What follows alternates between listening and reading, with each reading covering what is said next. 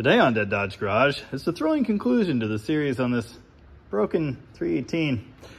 And the answer to the question, where the heck did all the oil go? Also, it's raining a lot. In the last video on this truck and this blown up engine, I asked the viewers, what the heck do I put back in this thing? And the overwhelming response was 318. Put that stock style rebuilt 40 over 318 in there. It's right, it's easy, and it'll be done this year. So that's what I'm gonna do. Now, as mentioned in that video, this engine needs a few things before I can do that. First off, I need to clean off that surface rust there. And second, a set of heads. That's kind of a big one. Also, cam and lifters. Ugh, I might have to reuse those out of that other engine. More on that later. Now, as mentioned in that video, I would have to use the stock heads that came off the blown up engine. I used to have like a pile of good 318 heads, but I kind of scrapped them all. And while I do have some other engines in storage I could go rob, these are here, so this is kind of the way. Rather inconveniently, I've had a whole lot going on lately, so I'm only just now getting around to pulling these and everything else I need off of the dead engine. That's all rainwater because, well, this is still the Pacific Northwest, but don't worry about that. At first glance, one might notice these heads are absolutely disgusting, and that's because back in the day, oil changes were extra. They're pretty gross in here too. I mean, I've seen worse, but they're not amazing. But in looking these things over, I think I found the smoking gun. A month or two ago, I made a video about reading blown head gaskets. I never released it. That would sure be helpful information about now. I actually found quite a bit of evidence to support what I'm about to tell you. This is one of the head gaskets. It was unfortunately stuck to the head. I've found in most instances where the gasket is either like partially stuck or totally stuck, it's probably a harbinger of bad news. That was no exception here.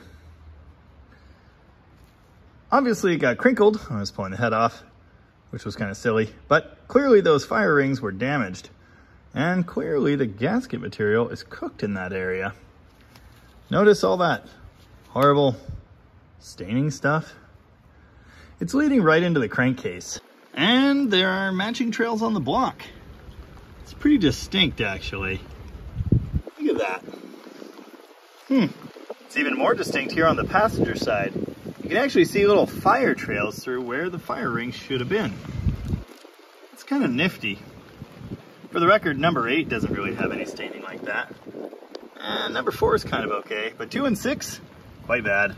And those marks match up well with what we see here on the head gasket. Here's the underside above cylinder 2. Matching torch mark. 4, kind of okay. And here's 6.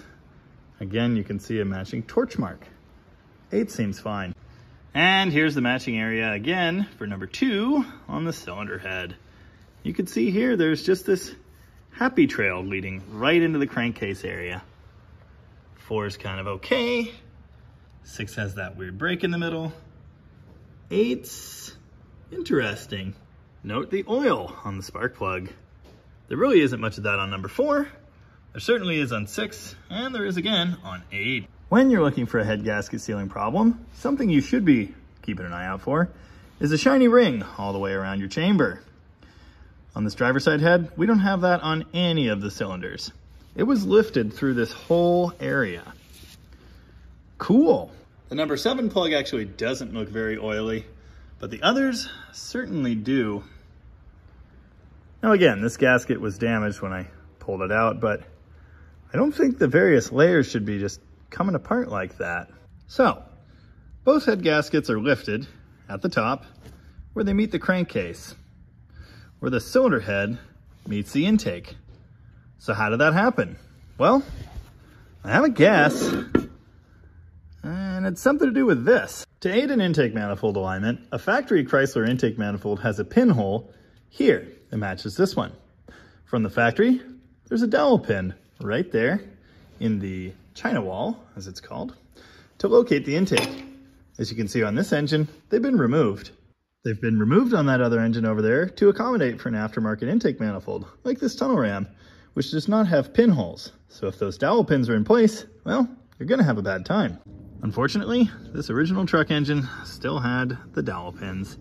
And as we've already seen, it also had an aftermarket aluminum intake. I'm not mentioning any names here. This is a mistake anyone could easily make. I know that because I've made it before myself. It's one of those things you really only have to learn once. Oddly enough, there actually are holes drilled in this wind intake, but they're in totally the wrong spot. I'm not sure what that's about. But here's where that rear dowel jammed into the intake and cracked it. There's a matching witness mark here at the front. It didn't crack it more than, well, that little bit there, so that's not so bad.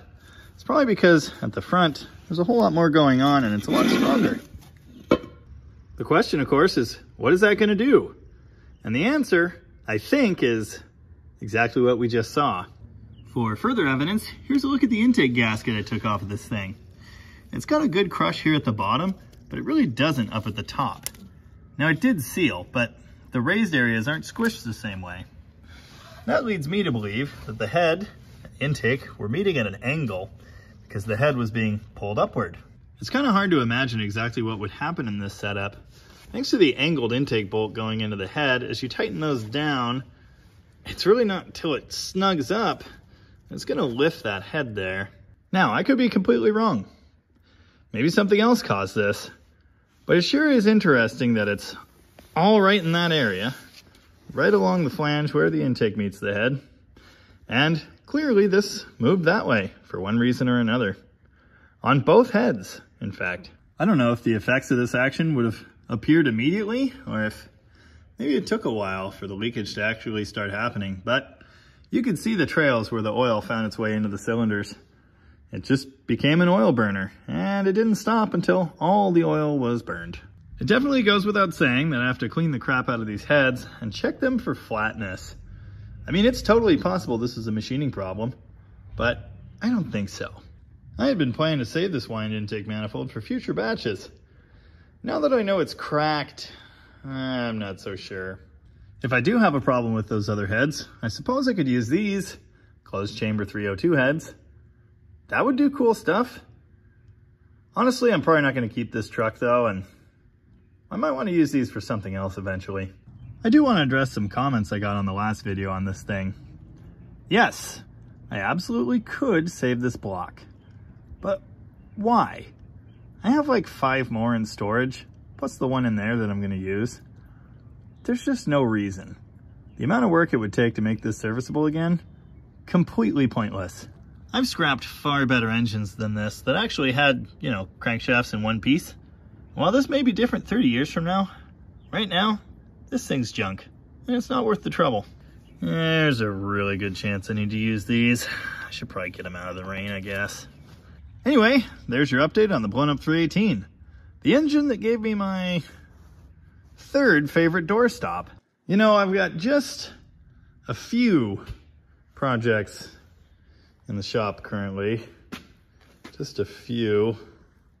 Yeah. So it might be a bit till I finish this thing, but look forward to more updates coming soonish. Anyway, thanks very much for watching. And remember to try and keep the oil in your crankcase and the rainwater out.